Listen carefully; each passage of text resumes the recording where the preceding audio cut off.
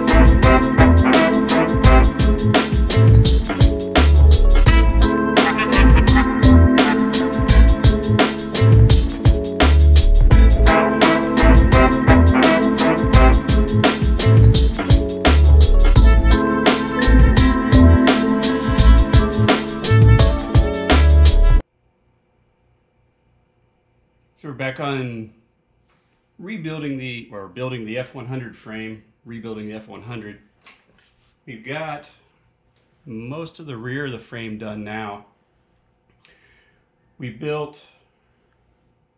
the main beams grafted onto the IRS subframe, and then we built this bridge to kind of help brace the forces to the back of it into the main beams. It'll also carry our coilover mounts and help support the back half of the frame when we get that set up. That'll hold the gas tank and the bumper. We set it up this high so it'll help. It'll actually be close enough. It'll tie into being part of the bed mount too. It looks taller just because the frame rails on this frame go straight back instead of kicking up like they would if it was a stock frame.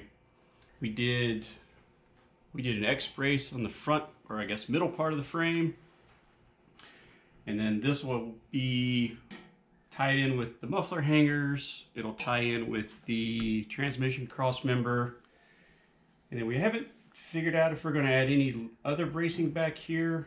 I think we're good.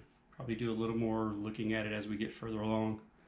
We're also kind of being careful as we don't eat up our space for exhausts, because we're still going to stay with the same way we had it last time, where we kick it up over the rear axle and come out the sides of the bed. We could go under the rear end. I know a couple of guys with the IRS have gone underneath. We didn't want to do that because it kind of ties in and messes up where our gas tank would be.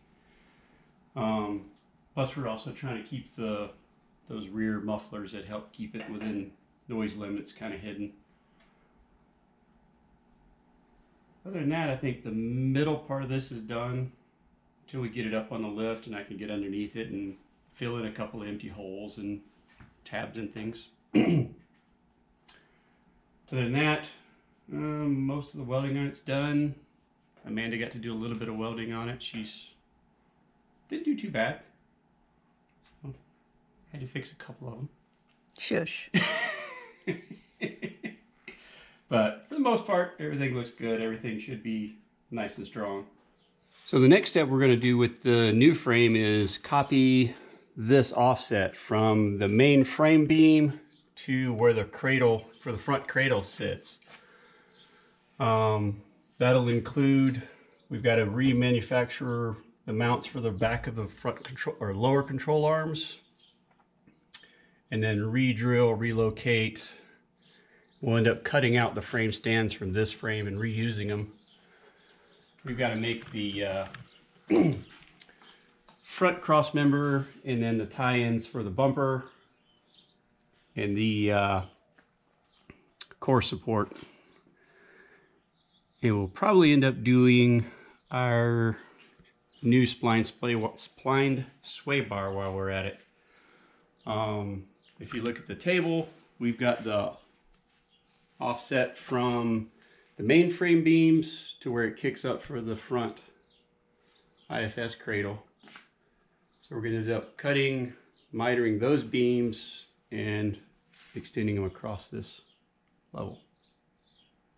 So once we get some of the front of the frame figured out, laid out and welded up, then we can start on the back of the frame again, put some wheels on it, get the bed on it, and keep moving forward. So stay tuned, guys.